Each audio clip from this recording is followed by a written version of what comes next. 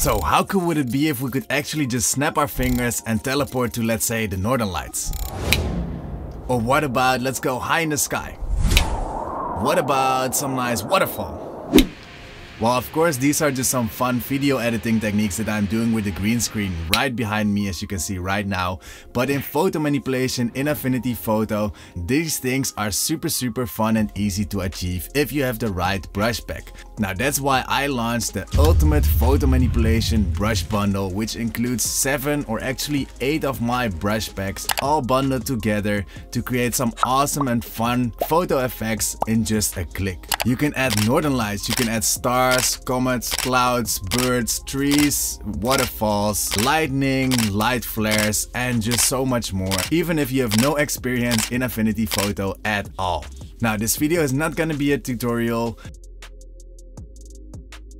This is more gonna be like a demonstration where you have an over-the-shoulder look of me using the photo manipulation brush bundle and showing you how easy it is to create some awesome photo manipulations. Now, I've launched this for Black Friday, so there's gonna be a huge discount. So if you watch till the very end of this video, I'll tell you all about the offer. But before we go there, let me show you what you can actually achieve with these brushes. Are you ready? I definitely am. Let's jump straight into Affinity Photo.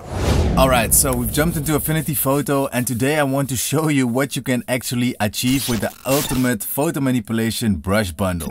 Alright, so here I've got a photo, and I've shot this photo a couple of days ago, here close at the beach. What I want to do now is I want to create a new pixel layer to work on. So every time I'm going to use one of my brushes, if I won't forget, I will create a new pixel layer. Now, here we have my brush panel. I'm gonna open it and I'm gonna go to the IAMRENSI Cloud Brushes, which is included in the brush bundle. And yeah, for the sake of this video, I will call this one Clouds.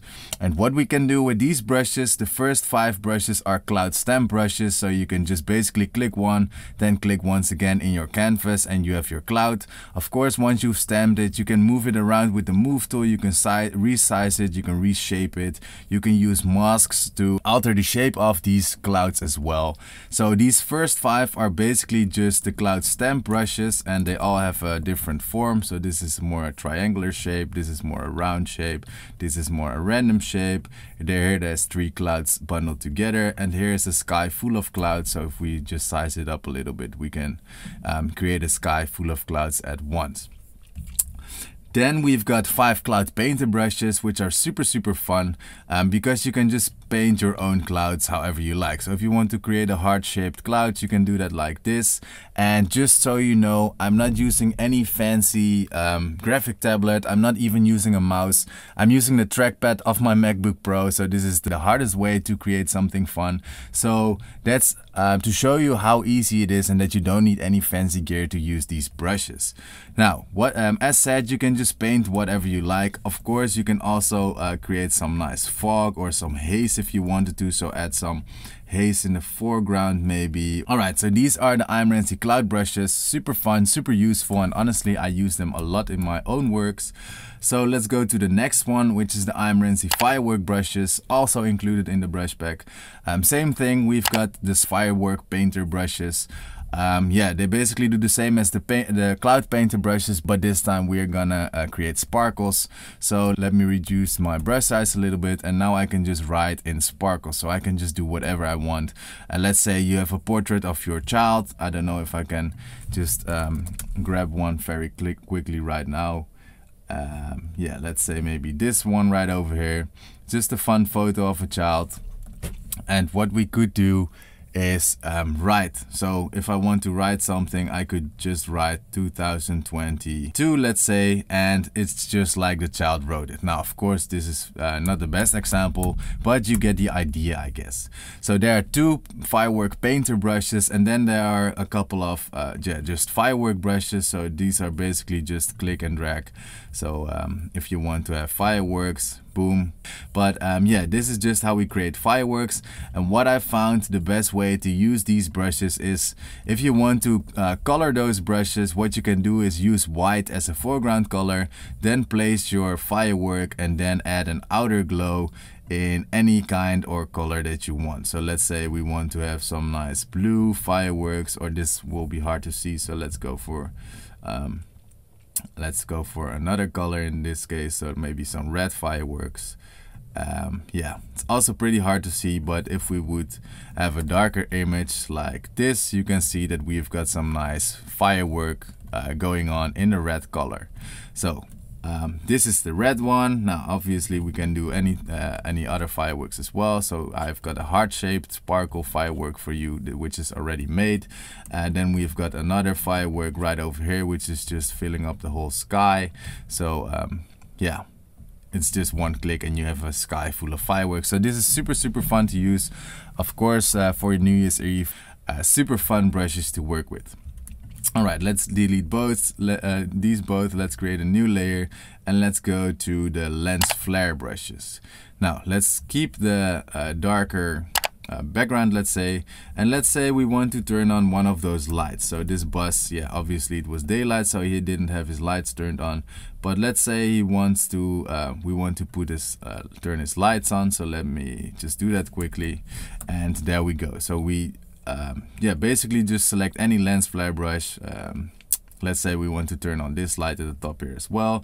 Let's select this one right over here, just decrease the size a whole lot, maybe put it on its own layer and just click once. And what I want to do now is just rotate a little bit so that it actually matches the yeah, the shape of the light. And there we go. Now let's say the bottom light is gonna be his brake light or his rear light, so it's gonna be red. What we can do is just create an outer glow and create a red outer glow, just like we did with the firework, and just like that we have a nice red light. So that's basically how easy it is to add some lens flares to your image. Of course, you can also add the sun if you want to. So if we just create another new layer, press B on the keyboard, and yeah, maybe just use any brush as a sun. So maybe this one, boom, and there we have some kind of sun. Maybe you don't like that these rays are so sharp. So what you could do is go to your layer effects, go to a Gaussian blur, blur it a little bit, and then you have a little more subtle sun, let's say. Alright, so these are the lens flare brushes. Let's go to the light beam brushes because they are also pretty fun. This is not the best example image to show you what we can all do with these light beam brushes, but with every brush pack which is included in the brush bundle, you will get multiple tutorials, so at least 3, sometimes even 4 tutorials explaining how to install the brushes, how to use the brushes, and some fun creative tutorial on how to creatively use them. So let me just quickly show you. This is one of the light beam brushes. You can just click and there you have your light beam. You can do whatever you want with it, of course. Once you stamped it on your new layer, you can reshape it, resize it, drag it around, and yeah, do whatever you want with it. Of course, you can alter the shape with layer masks, just like any other layer. So yeah, these are the light beam brushes. Alright, then we've got the lightning brushes. They go very well together with the cloud brushes. So let me just grab some cloud first. Let's disable these 3 for now. Let's add some cloud, maybe this one. Let's create a new layer, and this is going to be my lightning layer. And yeah, I'm just going to pick any one of those. So let's maybe pick this one right over here. And we click once and boom, there we have our lightning. Now you can see this one is cut off here on the right side, and that is because this cloud or this brush is actually pretty white.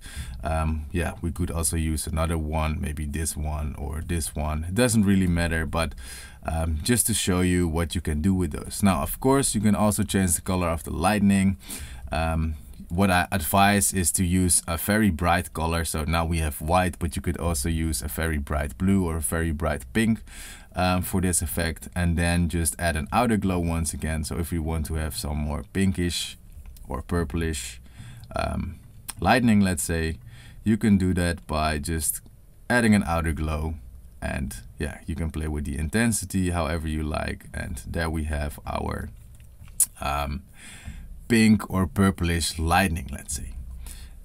Now that is the lightning brush pack. There are 10 lightning brushes inside, so you can just play around with those. And also a very cool thing what you can do with these lightnings is obviously just use the deform tool or the the mesh warp tool to just reshape those lightnings however you like. So if you want to reshape them a little bit, maybe more like this, you can do so with the deform tool.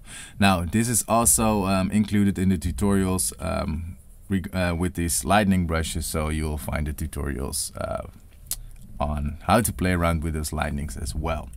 Alright, let's just disable these two for now as well. And let's add a new pixel layer and let's go to the nature brushes. And the nature brushes include grass brushes. They have birds, waterfalls, some trees, and yeah, that's basically it. So the grass brushes can be used to paint, let's say, grass if you want to for yourself. So you can just use these grass brushes to either paint grass for yourself, or how I usually use them is as masking brushes. So let's go to my animal asset pack, and this is actually, or you can purchase these with a discount if you purchase the ultimate brush bundle. And let's add this elephant right over here. And as you can see, it just doesn't look really like the elephant is standing in the grass right now. But if we just create a layer mask, select the layer mask and select any of our grass brushes. So let's maybe pick this one. Press B on the keyboard to select the brush tool and make sure black is set as your foreground color. So I'm gonna press D and then press X.